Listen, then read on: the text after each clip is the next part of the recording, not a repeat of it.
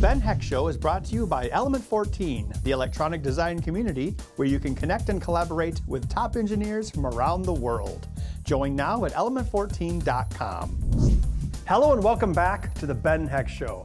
I'm Ben Heck. And I'm Tom Dimitrovich. Today we're on the road down in St. Louis at Eaton, which is a company that deals with circuit protection, circuit breakers, and fuses. One popular brand they are involved with that you probably have heard of is Bussmann fuses. But today we're going to be talking about things a little bit bigger than those little glass fuses you might find in your car. As Eaton, we make circuit breakers and fuses for all different types of applications. So today we're going to see a cable whip demonstration with and without overcurrent protection. We're going to see an arc flash event with and without overcurrent protection, and a surge event with and without surge. To start, we're going to take a look at the facility where the power is actually generated. Let's get started. Amazing hacks. How can we make this portable? Inspired designs. I am the internet troll. Regrettable acting.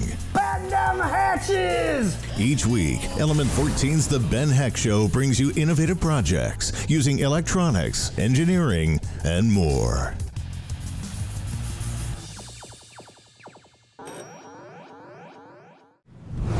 All right, so as you walk in, the first thing you see are very large transformers. These are rated at 20 MVA. They're about 42 tons each. Their job is to step down the voltage from medium voltage off the generator to the low voltage we see in the test cell. It can be 600 volts, 250 volts AC. On the primary side, as I mentioned, it can be up to about 9 kV. That's considered medium voltage in the power industry. Immediately upstream of our transformers, you'll see our three-phase load bank. We've got almost 400 resistors and almost 40 reactors that we can switch in and out. And what those do is they'll adjust our current and they'll also adjust our power factor.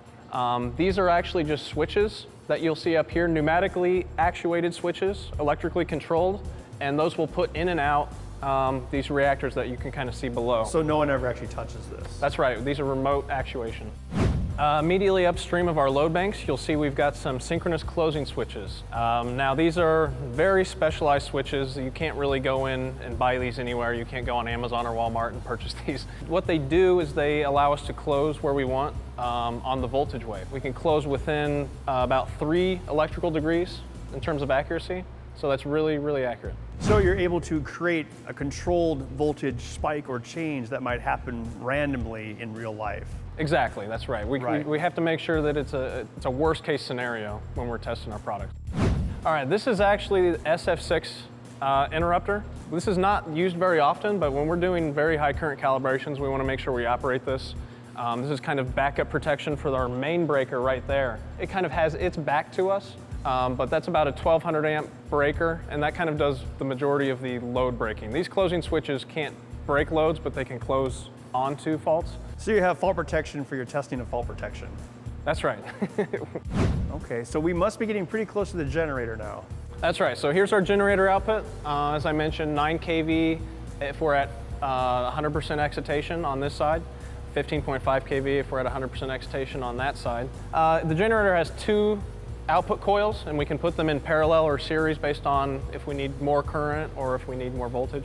So we've got some flexibility there. And then this is the big guy right here, and it's a stored energy system. So how do we get that 37.5 MVA continuous? It's only driven by a 1500 horsepower motor. But what it does is it gets up to speed without any load. It takes about 10 minutes to get up to speed, and then the inertia of that 32-ton rotor is really how we can get that output.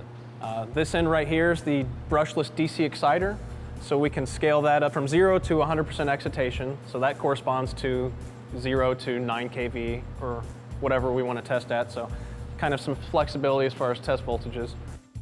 We have a pretty good view of everything from this point, so to sum it up.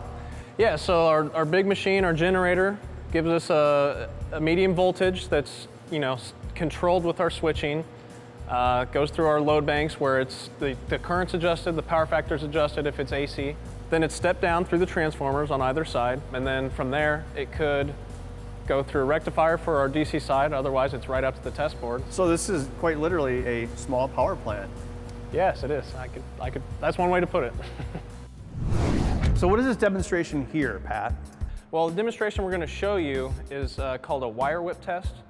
What we're going to do is put a short on our test board, and this is basically just 20 feet of 2-aught wire, and we're going to show the magnetic forces associated with fault current, protected and unprotected. 3, 2, 1, fire.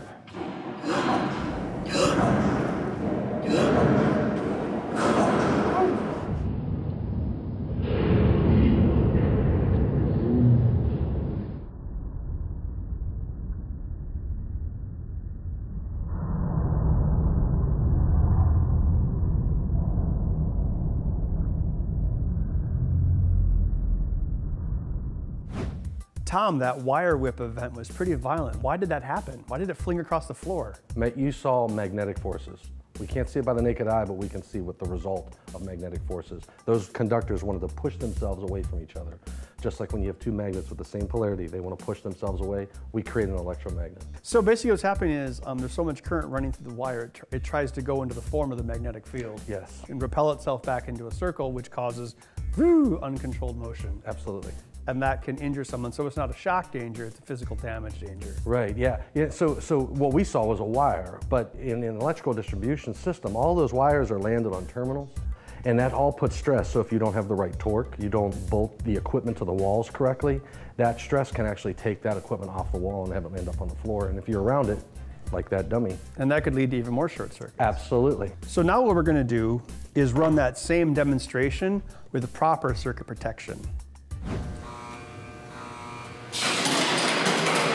3, 2, 1, fire.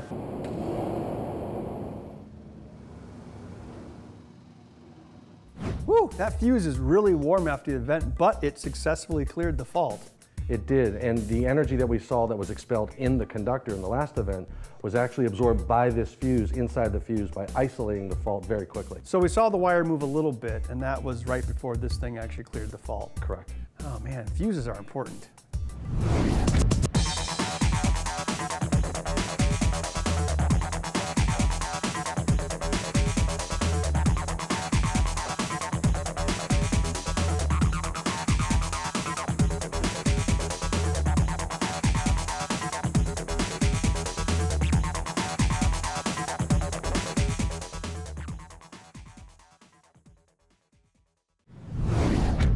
This is the arc flash event test chamber. This is going to be testing a short across 3-phase power. 3-phase is what you have in large factories, your power lines overhead, serious stuff, way beyond anything you might come across in the home. And it's going to be a dead short. There's copper wire wrapped around all three. And this is going to be pretty catastrophic. It's going to actually vaporize the copper. So as far as danger is concerned, it's not just the burn or electrocution or shock. It's also the vapors you might inhale, like the gases and copper that's turned into vapor. You don't want to breathe that. So a lot of things can go wrong. That's why I'm going to be nowhere near this when it goes off. 3, 2, 1, fire.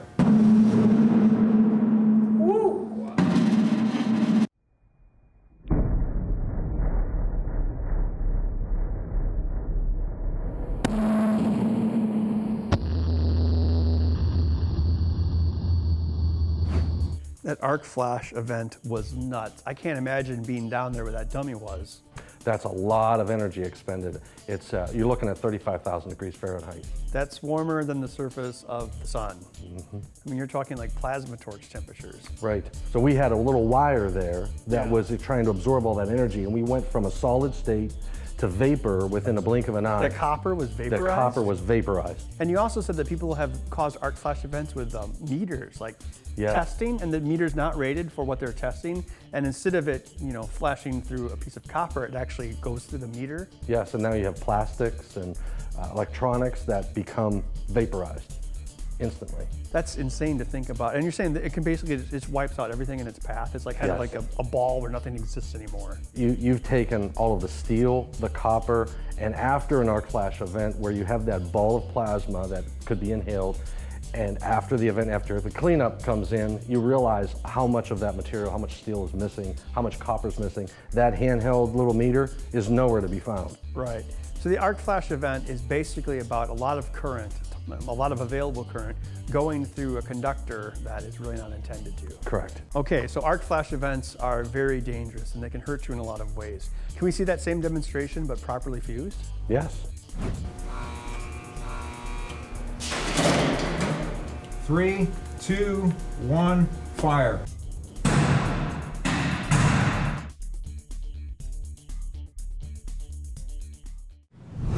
So far, we've seen an arc flash event and a wire whip. What other sort of electrical problems that need protection should we think about? We should always think about surge. I've heard of surge protectors and seen them in stores. Tell me more.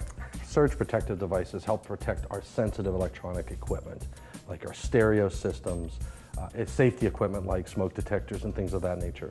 They all have microprocessor-driven boards and electronics, and years ago we didn't have electronics in homes.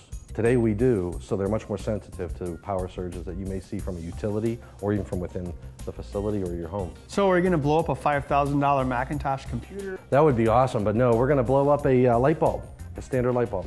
Okay, that works for me. Let's go try it out. We're here in the Surge Lab with Austin Function. And what they do here is safely test surges on devices, in this case, a light bulb.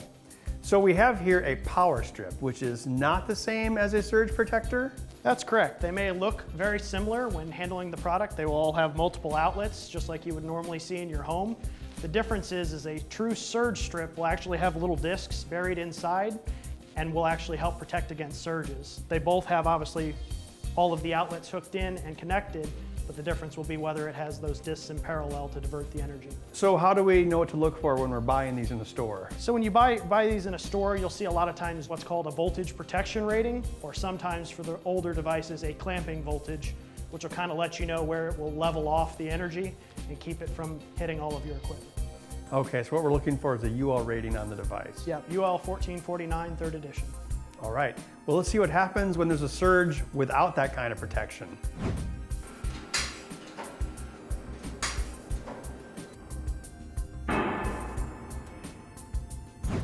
Tom, that must have been quite the surge. I've never seen a light bulb explode in my home before, but surges are common. Why did that happen? That was a 3,000 amp surge, and a light bulb just can't handle that much current in that short period of time. Right, so again, it's worst case scenario. Absolutely. All right, so if that was a computer or a hair dryer or a microwave or a Cuisinart, Yes. or a plasma television, or a bowling ball polisher, it probably would have been destroyed. Absolutely. But sometimes it doesn't take the very large surge to damage the equipment. Small surges over time, it's like dropping water on a bar of soap. Or like high blood pressure, where eventually it ruins Exactly. your cardiovascular system. Absolutely.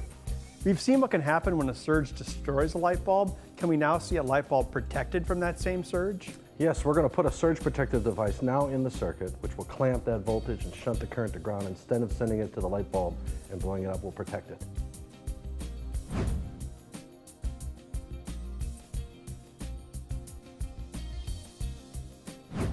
Wow, Tom, nothing happened. I'm impressed. That surge device protected that light bulb, but it could have been a very expensive computer system. All right, so it's basically important to protect anything electric in your home. Absolutely.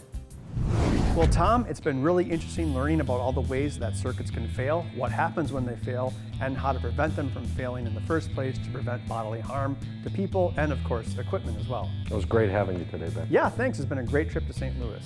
Well, that's all the time we have for today. Be sure to tune in next time and go to element14.com/TBHS to learn about other upcoming episodes, builds, and special events. We'll see you next time.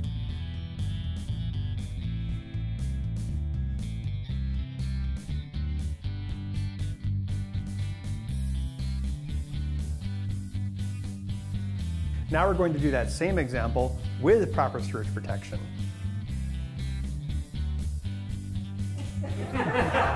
Fuse is really warm after that event, but it did prevent massive destruction. And 100 years ago, that light bulb would have been worth like $100. You'd have to work in the Model T factory for a year. Whew. Oh man, that fuse is really warm, but it did prevent the event. Prevent the event? That's garbage. That light bulb was toast. Yes. How come I never... The Ben Heck Show is brought to you by Element 14, the electronic design community where you can connect and collaborate with top engineers from around the world. Join now at element14.com.